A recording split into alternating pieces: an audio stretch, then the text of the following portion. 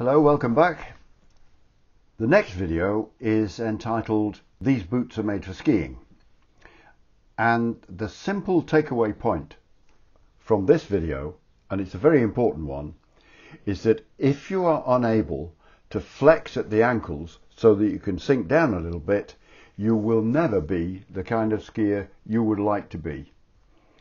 One of the inhibitors is boots. People do them up so tightly they can't flex their ankles.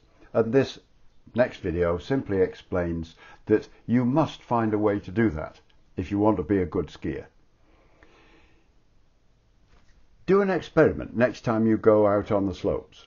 Pick a very, very gentle slope and do your boots up very slackly so that you can flex your ankles.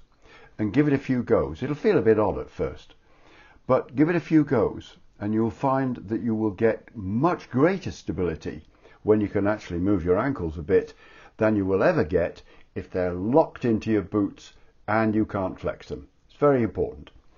Hope you found it interesting. Back again soon.